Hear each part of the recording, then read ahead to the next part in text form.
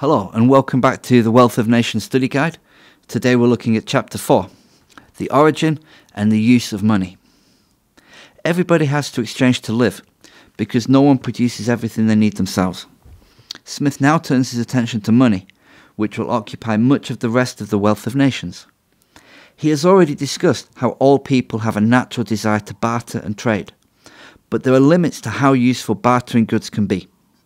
A baker might want to exchange his bread for meat, but if the butcher already has enough bread, he doesn't need any more. And how can people decide how much of one item another thing is worth? Societies therefore need some form of currency. Smith tells us that different societies have used various goods as currencies in the past. He gives us examples: salt in Abyssinia, seashells in India, dried tobacco in the American South, and salted cod in New England. These all come with problems though. Often they are perishable goods, things which can go off or be destroyed over time. They're often large, bulky items. For example, in ancient Ireland, people used cows as currency. And it can be difficult to divide them up. If you're using cows as currency and you want to buy some salt, then every time you buy salt, you have to buy an entire cow's worth. Metal, especially precious metals such as silver or gold, are ideal for currency. They don't decay over time. Iron will rust, but gold does not rust. And they can be easily divided into smaller units. Their usefulness is increased by making them into coins. These can be of a uniform weight and quality, and people can trust in them.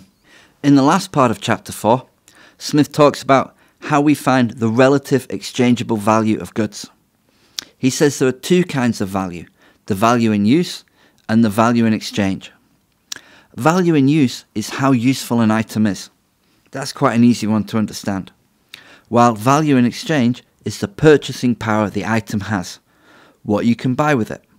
It's interesting to note that things which have a great deal of usefulness often have a very low value in exchange. I'm writing this now using a pen and paper. It's very useful for me. I can change around what I'm writing. I can hold it in front of me when I read out the audio track that you're listening to now. But they're very cheap. They don't have much value. Things which are expensive or are very good for exchange, however, often don't have much practical use.